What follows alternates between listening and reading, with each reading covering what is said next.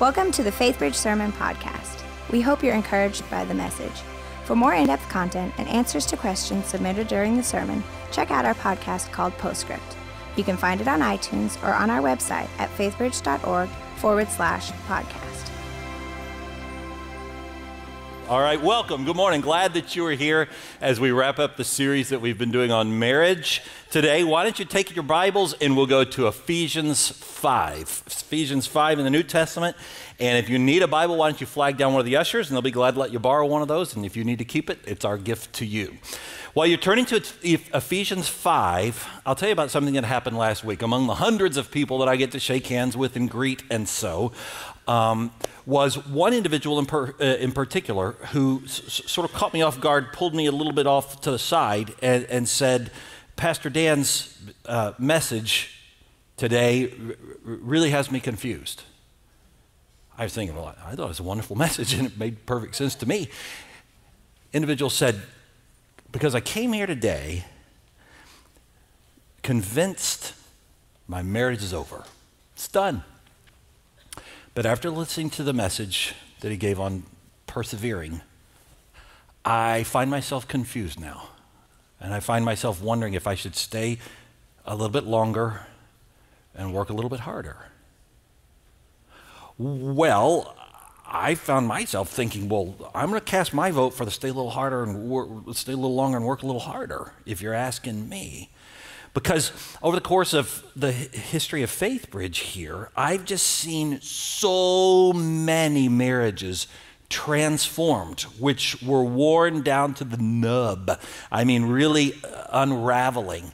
And then God did something and they, got to some help and got a counselor and began to work on it and prioritized it. And I've seen some radical transformations, and I happen to believe that God's not done doing miracles here at Faithbridge in marriages. And so, as a matter of fact, for that very reason, we just thought it would be most appropriate as we finish the series today to do some praying for marriages. And so in a little while, we're going to come for the Lord's Supper after the message, and we're going to have prayer partners here as we often do. And I'm going to invite you to come as you come for the Lord's Supper and let somebody pray for you. Maybe yours is a good marriage and you can pray for it to be great. Maybe it's not so good and you could pray for it to be better and for God to do something. And we're just going to ask God to do some miracles in our midst here in the coming weeks and months. All right, but before we get to that portion of the service, let's look at Ephesians 5. Now, this is a portion of Ephesians 5 that you would not have perhaps been thinking I was going to talk about. If you're familiar with Ephesians 5, you know a little bit later in the chapter are some verses on marriage that are typically referred right to. It's not the verses I'm looking at today.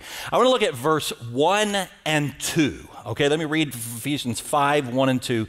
Paul writing to the Ephesian Christians. Therefore, he says, be imitators of God as beloved children, and walk in love as Christ loved us and gave himself for us, a fragrant offering and sacrifice to God. Now, what's he saying here? In this chapter, the Apostle Paul is teaching us how to walk in love. And he's giving us two big concepts that we want to wrap our minds around. He says, you're finally starting to understand love if, number one, your love mirrors God's love for us as his children, and two, if your love mirrors Christ's sacrifice for us. Those are two things I want to talk about. Okay, in his outstanding book, Lifelong Love, that Gary Thomas wrote, and it's going to be released, I think, this week, actually. But we've had some sneak previews, and I think several hundred of you, about 400 of you, actually have already gotten it. And we've been leaning into this book, and I know we have a few more. She said about 15 more as I was walking in. So let's get rid of the rest of them, all right? And it's just such a fabulous new gold standard, I believe, in Christian writing for the Christian marriage. But anyhow, Gary talks in this book about the spider web, and he talks metaphorically, pointing out that everybody is somewhat spider-like when it comes to finding and catching a spouse. We're all that way. We all construct marital webs by attracting a spouse that we believe will meet our needs. Okay? But you know how when the light is not right, you can't see a spider web. If you're in a dark garage or something, that's why you walk right into it. The light has to be right for you to see the reflection and see that spider web. Well, on the front end of marriage, before people get married, the light isn't right. And you won't typically see the spider webs that somebody else is weaving, or the ones that you're weaving as well. For example, when you ask somebody on the front end of marriage, so why do you believe this person would be such a wonderful spouse for you? They'll tend to reply with predictable, somewhat superficial answers. They'll say things like, well, he's just so funny, or she's so outgoing and I'm so shy, or he is so kind, or she is so hot, or we get along so well, or it's like we've known each other for years and we only met last week. Okay, and so clearly the light's not shining quite brightly enough yet for you to see the spider web. It's only after marriage do two people begin to see, oh, here was the web. That only comes to the surface after marriage. That's why when you ask somebody after they've gotten married, now why was it that you got married? What was it that drew you to marriage with this person? You'll get the more honest answers. After marriage, you'll hear somebody say, well, my life was a total mess, and I figured she was together and organized enough to kind of keep an eye on me and get the bills paid. Oh, sounds a little spider-like to me, Or, well, deep down, I knew he would be a great father for my kids. Well, that's a web. Or I sensed he was laid back enough to let me pursue my career path. Or I was tired of waiting to have sex any longer, and she wanted to be married. Okay, these are the real reasons. These are the now you're seeing the spider web, and all of us do this. All of us get married for selfish reasons. All of us have this spider tendency residing inside of us. So those of you who are single, you listen up particularly, because you do too. You have these tendencies, and so does anybody that you might ever date or marry have these. So it's probably good for you to come into a little self-awareness already, be thinking about that. Now, some of you are thinking in your smugness, well, I don't, and I wouldn't. I would never do that. I would never draw someone into marriage with ulterior or selfish motives. Sure you would. Everybody does. Even the most honest reason for getting married, if nothing more complicated and innocent sounding as I'm just tired of being single. Okay. Well, that's a web that you're weaving for somebody to fix that problem for you, see? So nobody gets married for entirely selfless reasons. This is the point. Everybody gets married to get their love needs met. And I'm going to prove it to you right now. We're going to do a little exercise. So here's what we're going to do in just a moment. Not yet, but in just a moment. I'm going to actually ask you to do something physical. I'm going to ask you to stand up and to walk. And you have to be careful. We did it in the first service. It worked great. Okay, so here's what's going to happen. If you came into church today, you're like, okay, I know the series is on marriage. He's going to talk about marriage. I really hope that he'll say something to help my spouse love me better, to pay attention to me more, to be more sensitive to my needs, to use my love languages more, to care for me, to serve me more, these kind of things. If that's what deep down you're kind of thinking when you're coming in church today, in a minute, not yet, in a minute, I'm going to ask you to stand up and I'm going to ask you to walk to this side of the room, okay? On the other hand, if you came into church today and your thought was, I know he's talking about marriage, I hope that he's just going to teach me something about how to love more like Christ, sacrificially, to lay down my life for my spouse, to serve her, to serve him better. That's really what I'm hoping to get out of the message today. I'm going to ask you in a moment, not yet, to walk to this side of the room, okay? And single people, you get to keep your seat, and you got 50-yard line seats. And so okay, so here, everybody know kind of you're on this side, or you have to be kind of careful. You can pick up your purse and take that way. Okay, ready? 1, 2. No, I'm not. We're not really going to do that. That would be a train wreck, all right? And you know what would happen? Everybody would be on this side of the room if you were honest, and the liars would be over here, okay? And so So I already know the way that whole thing could go, because all of us at our root are selfish. The love me better side of the room would be way tilted heavier, because deep down, all of us want to find somebody who will love us unconditionally, who will have our backs, who will be 100% faithful, even, when we're not, who will always be there and forgive us when we falter and just be there unfailingly for us. All of us want that. But here's the question I want you to wrestle with for a second. Is that a job description that anybody could fulfill? Is that a realistic job description to give to somebody? To just say, 100% of the time, never failingly, always forgivingly, faithfully, never falteringly, you just love me. Is that a realistic job description? Nobody can do that for you, except one. Only God has the capacity to love you that way. And he does love you that way. And all you have to do to see proof of the fact that he loves you that way is to look at the cross.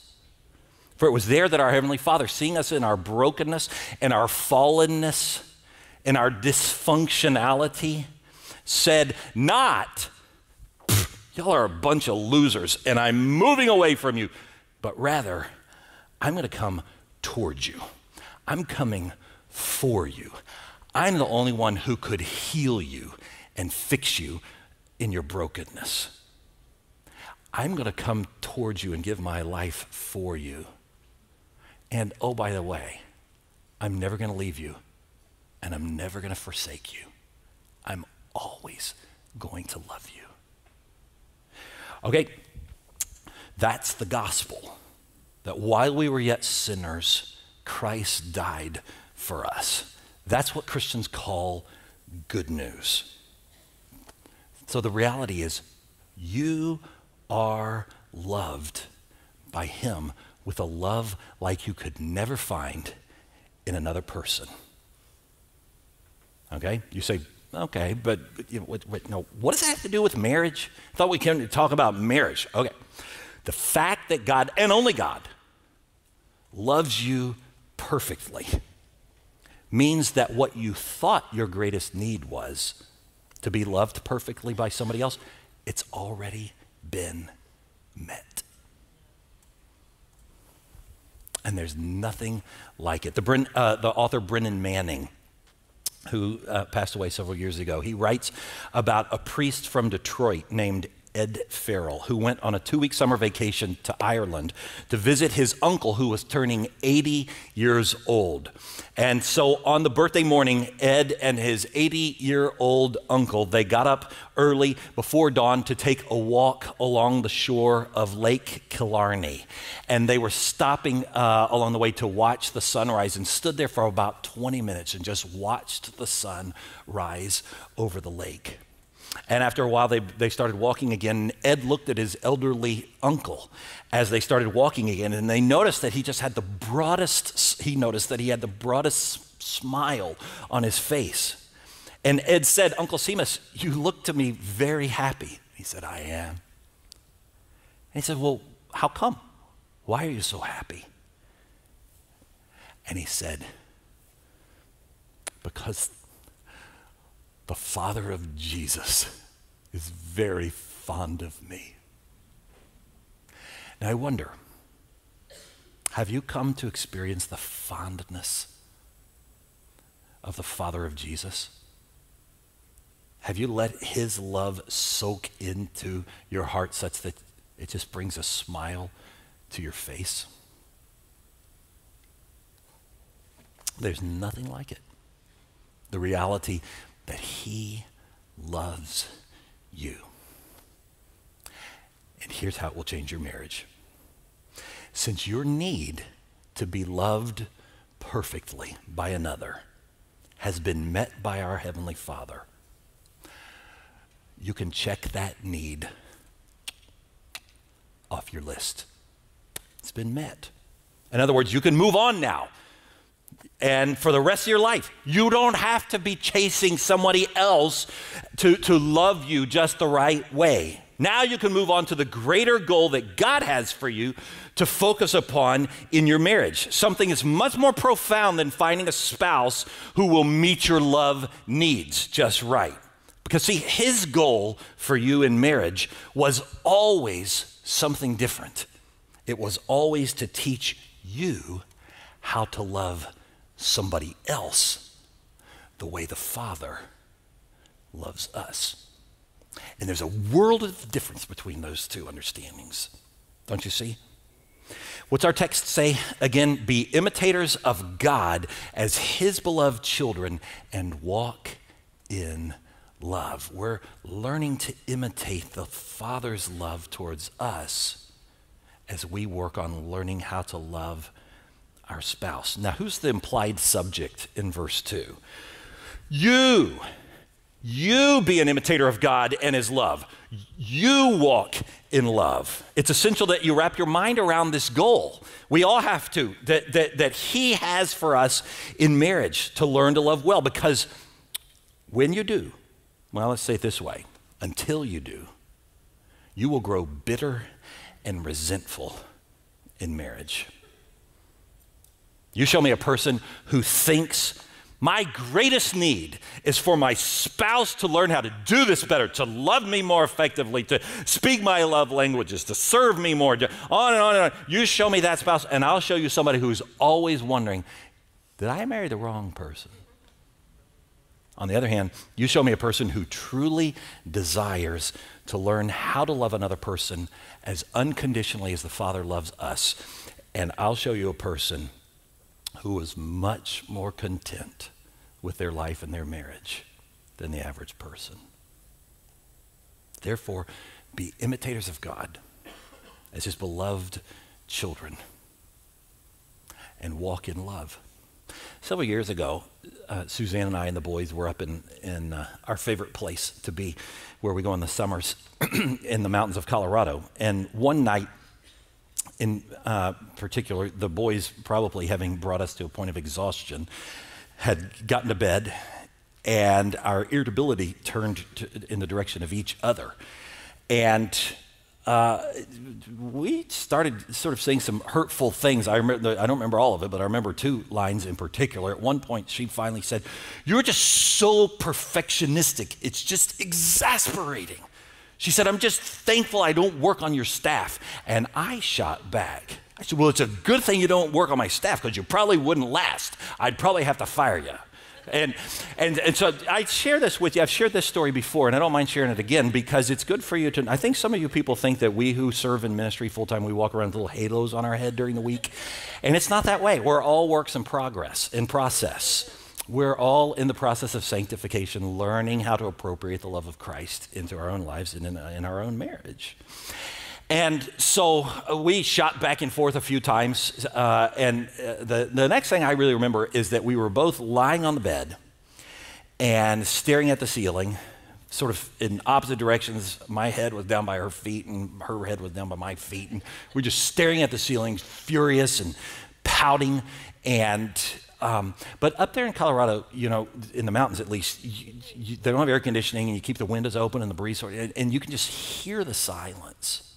And we're just lying there in the silence, and after a little while of total silence, I felt the nudging of the Holy Spirit saying, not a whole lot, just a little bit, but you have to act on just that little bit that the Holy Spirit gives you, you know, and you have to be faithful with that. And I felt a little nudging of the Holy Spirit to say, you need to say something nice.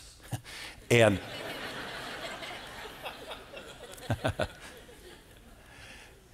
and I broke the silence. And I said, "Baby, I'm sorry that I am perfectionistic, and I am high maintenance. And I'm sorry." And she said, "Well, I'm sorry that I'm not the most organized person in the world." And we said a few other apologetic sort of things. And I remember at some point we ended up sort of sitting up and facing each other, and she said something that was revolutionary for our marriage. She looked at me with all the sincerity in the world, no cynicism whatsoever. And she said, Kenny, by the way, don't any of you ever call me Kenny. But she can do that. And she said, Kenny, I'm sorry that I'm not exactly the wife that you thought you were marrying. And I pondered that for a minute. And I said, well, baby, I'm sorry, I'm not exactly the husband that you thought you were marrying. Have you ever gotten to that point of honesty where all the swords are sort of put down, but I'm telling you, that was a transformative night and conversation right there at that juncture. Because we were saying, I'm going to set this down. I think I've been expecting you to be somebody you're not going to be. And I said, but I love you, and I'm committed to you, and I'm not quitting. She said, well, I love you, and I'm not quitting either. I'm committed to you. And I'm telling you, God walked back into our marriage in that moment, because in that moment you had two prideful, strong-willed, highly verbal people who were humbling themselves enough to die to our selfishness and reaffirming and recommitting our love and our commitment each to the other. See, one of the fantastic things about marriage is that it gives us this venue, this setting, this situation to work on a marriage. It doesn't, and it lasts a long time. Lord willing, it lasts a long time, as long as Pastor Dan's parents, if you get good health, what did he say last week? 65 years they're working on. And so God puts us in this setting with another person and says, now, the reason I've put you there is, yes, you'll have great highs and great victories and great joys and great laughs. But the real reason I've put you there is because you're both sinful and you're both selfish, and you've got to have someone in your life that you're going to practice learning how to be selfless and sacrificial with.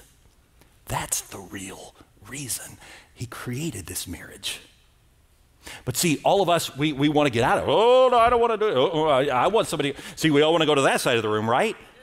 And that's where He says, no, you're missing altogether the higher reason for my creating marriage in the first place. It's to work on you, to give you that situation where you can work on you, the perfect venue for it.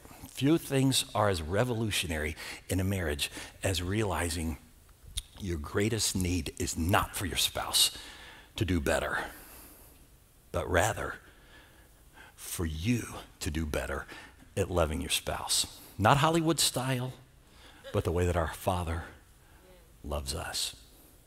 You say, okay, fine. So how do you do that? Go to verse 2. Look at Christ and walk in love as Christ loved us and gave Himself up for us, a fragrant offering and sacrifice to God. You know, you're starting to understand really what love is. He's saying, if it mirrors Christ's sacrifice for us on the cross.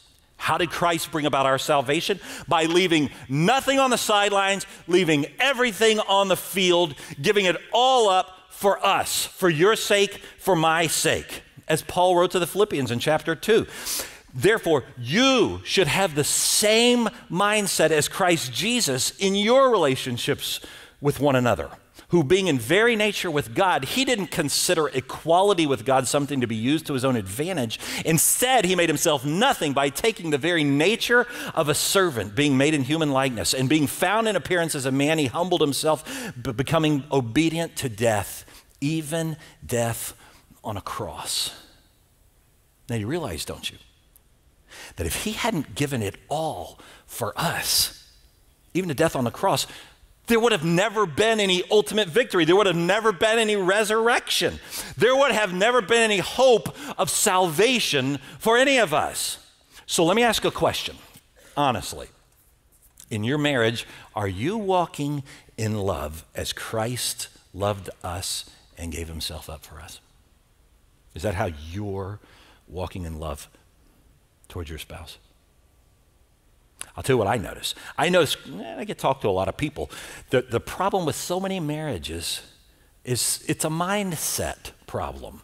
Their mindsets are so far from the mindset of Christ, who gave us all for us. So many people make defeatist kind of remarks about their marriages. And it's a dead giveaway that they're not taking the mindset of Christ. You say, what is a defeatist kind of remark? Things like, my husband, he just won't get away from his game console or his football games. Or my wife, she's a hopeless addict to this or that. Or I'm just not happy in my marriage anymore. Or we will never understand each other. Or she changed. After we got married, she changed. Or he changed. After we got married, he changed. Or we're just so incompatible now. Depressing, defeatist mindsets. Now here's the question. What if Christ had said that about you and me? Oh, they're just such a mess, those people are. They keep changing on me. Just when I think I've got them figured out, they go and change again. You know, I'm just so incompatible with them. What if Christ had said that about us? He would have hurt a lot less, because he'd never come to this earth and he'd never died on a cross. And similarly, he would have never gotten to the resurrection, and neither would we have ever gotten to the resurrection. And we would be hopelessly mired in our sins and hell-bound throughout eternity. But because he loved us unendingly and endured the cross before him, the resurrection was possible. And hope and joy and resurrection in any marriage is likewise possible, but only as you learn, verse 2, to walk in love as Christ loved us and gave himself up for us. Don't you see, the prerequisite for any resurrection is death. You can never have a resurrection unless there's a death. And I'm not talking about the death of your spouse. I'm talking about something else that's got to die. This means that you're going to have to crucify your defeatist mindset, your defeatist attitudes. You're going to have to nail them to the cross. You're going to have to nail to the cross your marital frustrations. Just get the hammer out and nail those frustrations to the cross. You're going to have to die to phrases like, I've already tried. It just doesn't work. It's hopeless. You're going to have to kill those thoughts and nail them to the cross. Don't you see, when you say those things, you don't even have to say them. When you think those things, you're playing right into Satan's hand. He's always been in the business of killing and stealing and destroying. And so you mustn't miss the spiritual battle that's going on in the midst of all of our marriages. If you love Jesus, you can be certain that the devil is coming after your marriage. Spiritual forces are working all the time to tear us apart in our Christian marriages. So we shouldn't be surprised when Satan and the forces of the world fight back at us, beginning with the destruction of our marriages. And to say, well, I'm not engaged in that spiritual warfare kind of stuff, to roll your eyes at that, to pretend, well, my marriage isn't under any spiritual attack, is like having a picnic on a battlefield and being surprised when a grenade explodes underneath your picnic table. It's not realistic. We have to take the mindset, the attitude of the Apostle Paul, who very regularly said, oh, no, we're in the midst of a spiritual battle. But don't forget this, as he said in Romans 8, we are more than conquerors. We're more than conquerors, we who have Christ. We have supernatural resurrection power. To be more than a conqueror means that whatever problem comes your way, you can overcome it through Christ. You can live with confidence that he loves you no matter what, and he'll never leave you, and he'll never forsake you. And that means that when the unexpected happens, or when you're disillusioned, or when you're disappointed, you don't have to be devastated by it, because you know the truth of 1 John 4:4, that he who is in you is greater than he who is in the world. Nothing is too great for him. Not even the hardest of marriages. I'll tell you one more story. It's a story of two people here in the church several years ago. I'd been friends with him for a good while.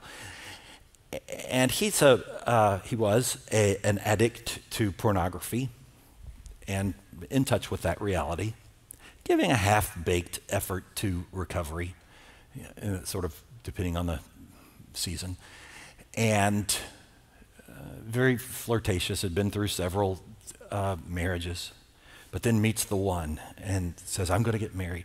Oh my goodness. Again? Yes. This time it's going to be different. Really? And so they got married. Well, it didn't take long. It wasn't going to be that different.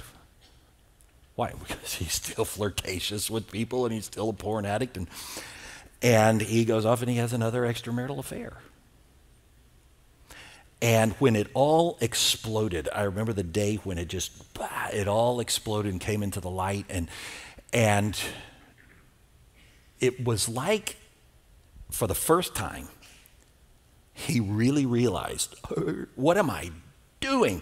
I just keep doing this same cycle over and over.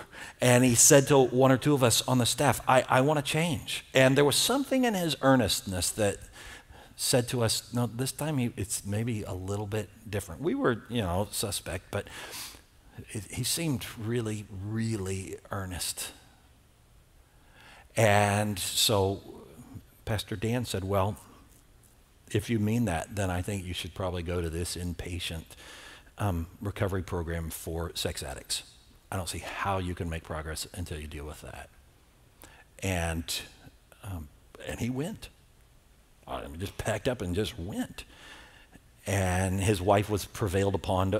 She was disgusted, just ready to be done and throw him out. But just wait. Maybe God's wanting to do something inside of you as well as in him, to teach both of you something, to heal something in both of you. And so she said, I'll take a wait and see approach. And he came back a month or two later after the inpatient program and enrolled himself instantly into the local SA program here, and began going dutifully every day, at least once a day, sometimes 2 times, sometimes 3 times a day, to sex addict meetings. And they set up a system of accountability and communication and transparency. He would call her several times in the day. Here's where I am. Here's what's going on. And I love you. And slowly but surely, we watched as her rightful rage sort of melted and was converted into this Christ-like love. And as he dealt with the demons that had been gliding along in the subterranean of his soul since childhood, we saw this transformation that was happening in him. And they went through months and months of work and counseling and painful things and tears and bringing up stuff and forgiving stuff and releasing one, and transparency, the likes of which you rarely see in any married couple. Such total openness, such total transparency. And I was thinking about them as I was working on this message, because I just saw them just the other day, hand in hand, just as happy as they can be. How are you all doing? And they said, we're doing great. And I know that they are really doing great. In fact, God's even using them to help some other couples that are really not doing great, that are kind of where they have been. And they can speak into that. Now, why do I tell you that story? Because I think it illustrates perfectly what we've been talking about. Two sinful people, one whose sins were more conspicuous than the others, but neither get off scot-free. We're all infected by sin. Two sinful people who took all of that stuff and just nailed it to the cross and learned how to soak in the love of God and to walk in that love as Christ loved us. We watched it happen, and as sure as I'm standing here, theirs is a transformed marriage.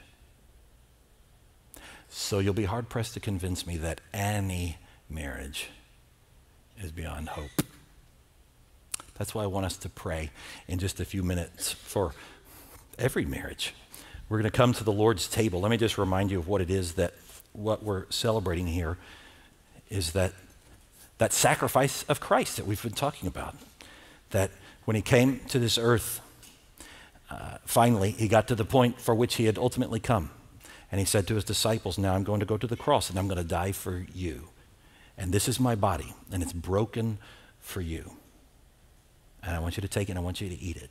And as you do, you remember the sacrifice that I'm making for you. It's a tangible way that we can access the memory instantly of what he did for us 2,000 years ago.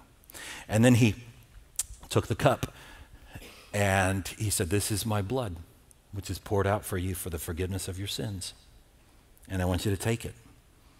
And as you do, you're going to remember me. You're going to remember what I did for you. And so in just a few moments, the ushers are going to lead you forward, and you're going to find some stations in both rooms up front. The bread is already broken into the baskets, and we use grape juice here at Faithbridge that's in the chalices. And the ushers will lead you in just a few moments, and you'll come forward and take a piece of the bread and dip it into the cup, and then you can partake. And then I hope that you'll also take some time for prayer. You can always kneel on the steps and pray in either room, wherever you are. But we're going to have the prayer partners up here. And in the first service, we had a lot of people who just said, would you pray for me? Let me tell you 4 quick categories that you might solicit one of those prayer partners to pray for you. The first one might be just a personal prayer. Would you pray for me to die to my selfishness? That might be the prayer you need to have somebody just pray over you. That might be your takeaway for today. Maybe you're with your spouse and you just say, would you just pray for our marriage? Pray that we'll go from good to great, or not so good to better, or just wherever you are, why don't we just ask for prayer for that? If you're single, maybe your prayer request, you just say, would you just pray for me in my singleness? Maybe that I'll be content, that I'll just be content in singleness. Or if I am thinking about marriage, or someday I am, that I'll have wisdom about that. And then maybe a fourth category, and that's if you're divorced. And a message like this sometimes can bring up some hurt and some painful memories and some even bitterness and some things like that. And I don't think the Lord wants anybody to go out of here feeling hurt and bitter. And I think he wants you to go out soaking in his love. The Father of Jesus is very fond of you. Why don't you just tell a prayer partner, would you pray for me about that? So in a moment, the ushers will lead you. Oh, and I forgot, the gluten-free elements are over there. And you just come as they lead you. Let me pray first. Lord, thank you for the chance to come and to look at your word, for the counsel that is so timeless, to think that a man named Paul could write the words that we looked at several thousand years ago, and they're still entirely salient, they're still entirely relevant, they're still entirely true and helpful, and they're just what we need, all of us, in our lives, and particularly in our marriages. And so, Lord, my prayer today is that you would meet with us now as we come to commune with you in these final minutes of the service, as we come and take the bread and the cup and just remember in a tangible way the sacrifice that you made for us. Lord, won't you come and just meet with us through the power of your Holy Spirit? And I pray, God, that we would see the beginning of more miracles happening here. There have been so many over the years, transformative stories, inspiring tales of people who were spiraling, unraveling, and it was bad. And then you just built it back, God, stronger than it ever was. I pray, God, that today would be the beginning of that for, I don't even know how many people, countless, and that you'll just do a work. And that those who came here today saying, well, my marriage isn't so bad, it's actually rather pretty good, that you'd just take it from good to great. And even from one mountaintop to a higher mountaintop yet. So won't you work now as we come in these moments and as we commune with you. And we pray all these things in your strong name, Lord Jesus. Amen.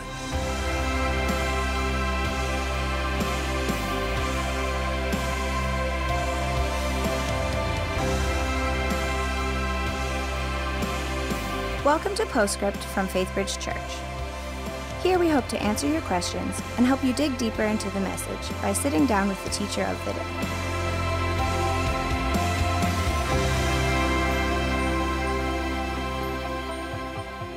Welcome to Postscript. My name is Wayne Risher, and I'm sitting here with Ken Werlein, Senior Pastor of Faithbridge Church, who just wrapped up another terrific message on marriage. So welcome, Ken, to Postscript. We're glad to have you. So, as you know, Postscript is an interactive time where we have some questions. Folks are interested in going a little deeper in the study. So looks like we have 3 questions here we'd like to press into, see how we go with that. So during the sermon, Ken, you mentioned a little situation with you and Suzanne in Colorado. Mm-hmm. And you said that in response to Suzanne, you said, I love you, I'm committed to you, I'm never quitting, which is the same thing that God says to us. Right. And one of the points you said was loving us as God loves us. We convert that over. So what is the next step then? Once you've said that, you've demonstrated the love, is sacrifice the next piece? Sure. Well, when you move to verse 2, then you're moving to the Christ aspect of it. And that has to do with the cross and the crucifixion. And the only way you're going to ever get to a resurrection is through the crucifixion. Something's going to have to die. So, I felt like I talked enough about our story in that instance, but let me stay with that illustration to just expand upon it. So someone asks, well, how do you really die to something? Well, I'll stay with my perfectionistic tendencies, which can grate on anybody, people that I work with as well as people that I am at home with. And that's just the way I'm wired. It's just, but to some extent, I probably can't change that. But that does not mean that I must not die to the way that I'm handling that or dispensing that or visiting that on other people. Okay. That's where I've had to have several things. I've done some personal counseling on that, actually meeting with a therapist and a counselor to try to figure out what is your drive in there? What's going on, about that. I think that's an important aspect in my journey. And then having some honest friends here at the church, accountability brothers, and then certainly Suzanne, who will just speak truthfully and saying, hey, you're going overboard. You're too wound up. And through doing that over and over and over the wrong way, where you have to own it and repent and confess and apologize, and you do that enough times, you start to learn how to get out in front of those impulses before you say what you're going to say. And so it's just a process. Unfortunately, in this instance, it hasn't been a quick death, but I think it's more dead than it was 15 years ago. And I'm still moving on in further sanctification in that area. But for most of, I mean, sometimes God really does a Zappo transformation, and somebody never had the thought again, or they never had the urge again, or they never. Praise the Lord when that happens. This hadn't come about that way. This has been more of a methodical. I regularly have to be reminded, okay, this is sort of what rears its ugly head when you're fatigued, when you're kind of worn out. You've got to watch, you've got to kill that. Kill it, crucify it, or else you're going to hurt somebody. You've done this enough times. You don't want to have to do that again and repent and apologize. And so it's methodical. Yeah. So it's a journey. It's a journey. Yeah, I like that, in process. When would it not be appropriate for me to die to self? When is that boundary exhausted? Yeah, and that's a great question. On the one hand, never. We're always called to die to ourselves. We're always called to forgive. Jesus, 70 times 7. How many times should I forgive, Lord? 7 times? That's huge, right? No, Jesus says 70 times 7. So, on the one hand, no. Now, on the other hand, I would be concerned about one category of people hearing a message like this.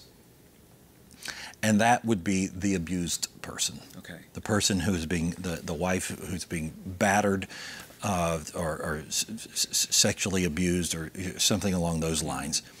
And I know, unfortunately, of situations where that type of abuse happens in the name of Christ, where you have typically the male doing, thus and so, and saying, I'm doing this because I'm the leader of the home and I'm the ruler of the family and, no whammo. And, well, in that instance, loving unconditionally and loving sacrificially might need to look a little bit different.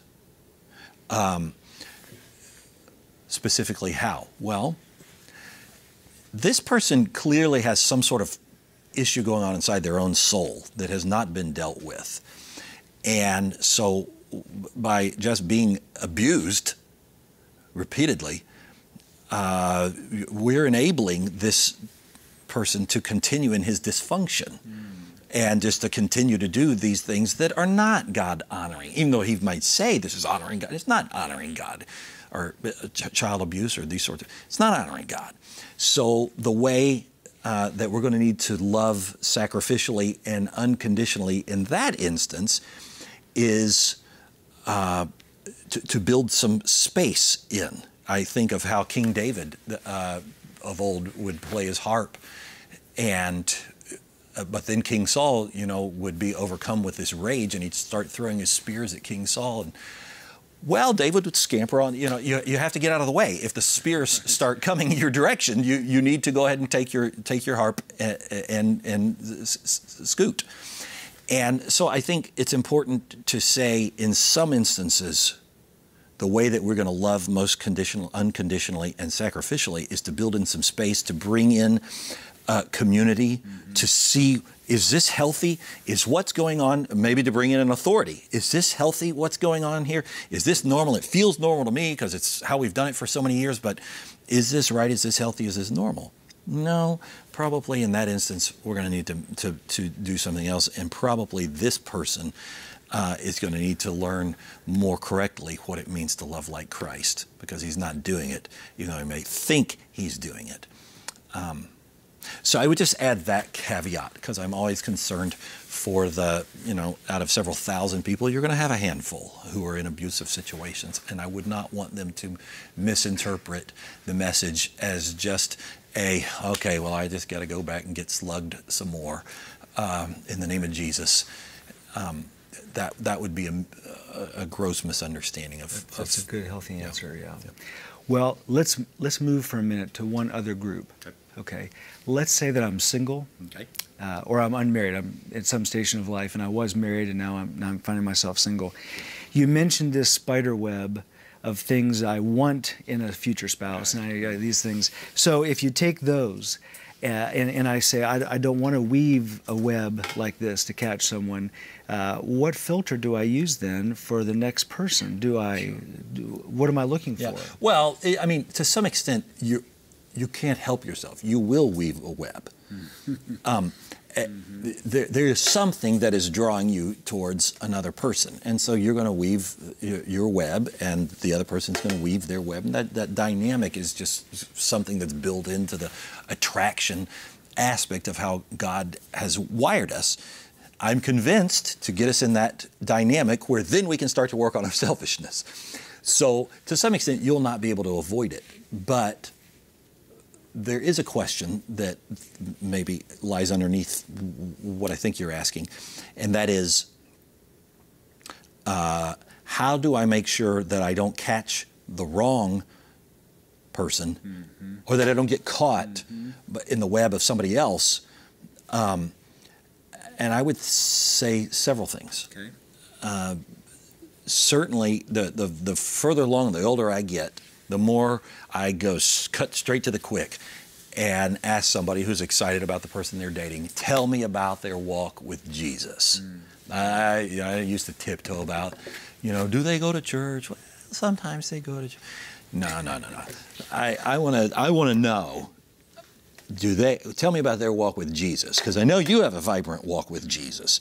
And if they don't have a walk with Jesus, then you haven't any business getting any further into this thing. I've just seen too many train wrecks that way. Your odds are stacked way against you. So I want to know let's talk about the Lord and your walk with the Lord and his or her walk with the Lord.